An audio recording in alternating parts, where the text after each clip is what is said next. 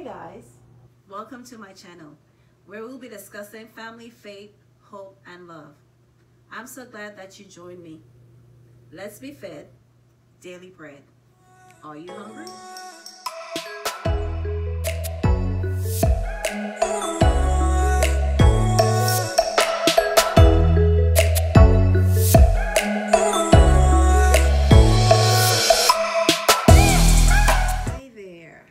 Welcome to my channel.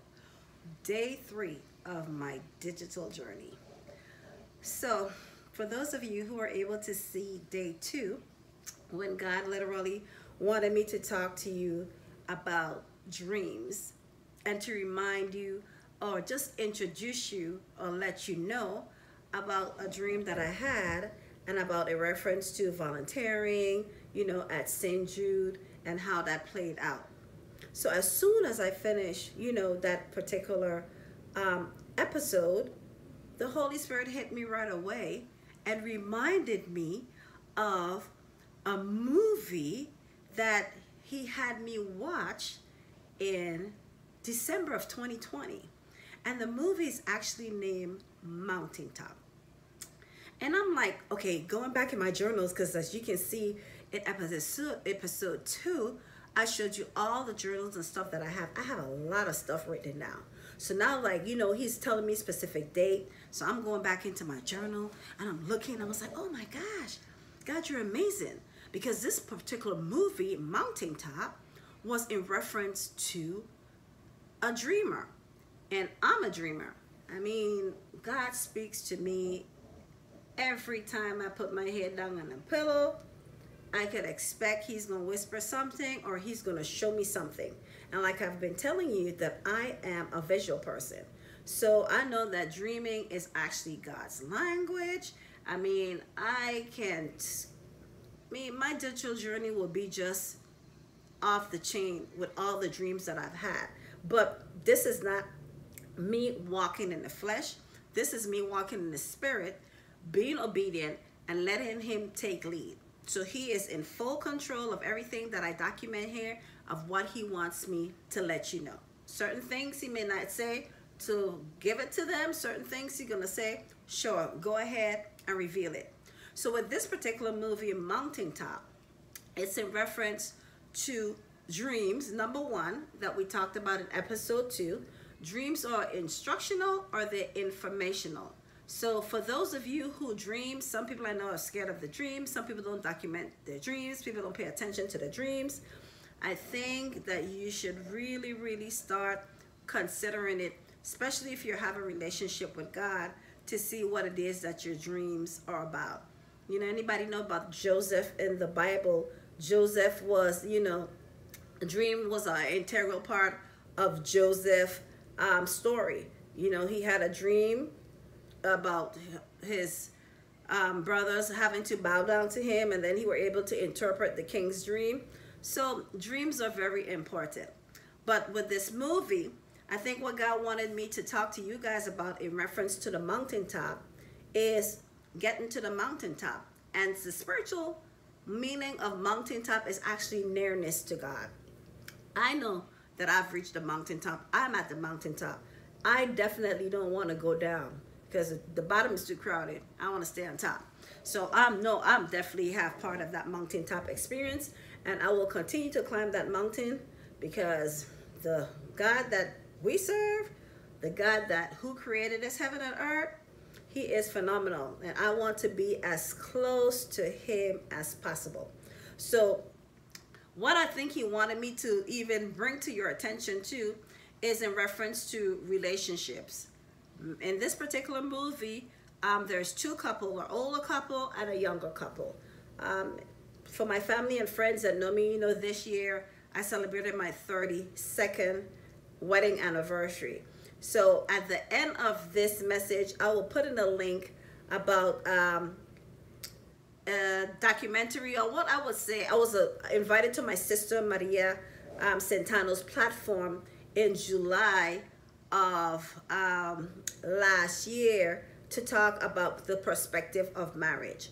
And when I looked at this movie, Mountaintop, it was in reference to dreams, number 1. the closeness and confidence in God, number two, and how relationships are built up or how they were broken down. So I don't want to give away too much of this movie, but in this movie, it's like an older gentleman, you know, he was not convicted because he did go through the process of the system. He was locked up and everything, but he was eventually released. But I would say that he was tried by the world. He was accused by the world. And his wife of X, Y, and Z amount of years could have either say yay or nay to stand by him or believe him. And I think this is what he's drawing me to in reference to relationships. You know, sometimes you're in a situation that comes up unexpectedly, and it's all about the perspective of how you're going to deal with it. You know, we live in a world where people are so judgmental, they judge us and everything. And then if you don't have that support system, and if you don't have that relationship with God, it's going to be extremely hard for you to cope. And I was so glad when God revealed this movie to me, and I literally watched it, and I was in awe. I was like, God, you know, if people don't believe in you, I am so sorry for them because they don't know what they are missing. And then that movie was so relevant to me as a dreamer because, you know, for years I've been documenting my dreams and experiencing it. And then, you know, when you tell some people, they'll be like, that's a coincidence. But then when you literally sit and watch this movie, you be like, oh man, God, he is so creative, meticulous in everything that he does. It's like, it just amazes me every single time. So I'm like in awe. I'm in awe. So my question to you every time for this channel is, are you hungry? I am so hungry that I don't care how full I get spiritually. I want to keep getting more, and I want to keep getting more, and I want to keep getting more, and I want to keep giving you more, and I want to keep giving you more, and I want to keep giving you more. So this particular video is not going to be that long. My pointers to you is in reference to your relationship, because what the Holy Spirit had me kind of reflect on a couple nights ago, it was like, ask the people this question, or just document this for me, and I want them to start thinking about this seriously. The relationships that you're in, the person, are they bringing value? Are they adding and multiplying, or are they subtracting and dividing? Think about that for a minute. Marinate on that for a bit. Because I could tell you about my experience, and I started at a very early age when God introduced me to who my husband was going to be. And from the very beginning, he started adding and multiplying in my life. It was never subtracting and dividing. And here we are 32 years in the marriage, and actually 35 years together. And it's just like crazy that you can see that I sit, I look back, I observe and listen to, you know, family, friends, and, you know, acquaintances and the relationships that they have. And that other person is like taken away, just pulling and taking, and it's so much greed and anger and upset and selfishness. And it's like, come on, people, you need to start taking a look and see how being with a relationship with God and having intimacy with God is going to be an integral part of your relationship. I tell my kids all the time that a triple braided cord, a plait, is tighter than a twist. Can't be you and that person. It got to be you, God, and that person in that relationship to strengthen it. He has to be in the midst of that relationship so that you can know that God is going to be able to direct you. He's going to be giving this person little tips about you in that area, and giving you tips about that person so that you can come together on one accord. So I'm going to leave you with this. Check out the link so that you can see about perspective of marriages that I talked. That was the first time I've ever did anything live on Facebook.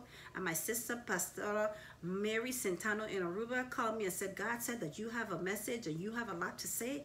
And I had a lot to say. And a lot of people that looked at that video was like, wow, I saw her all this time. I work with her all this time. I've been with her, go to church with her, and never know that that was her story. So you can check that out. And then what I will also leave with you is the link for Mountaintop. And then you can see that as well and go from there to be able to look at that movie, digest it, and then maybe, you know, you can send me an email, bushels of fun in events@gmail.com.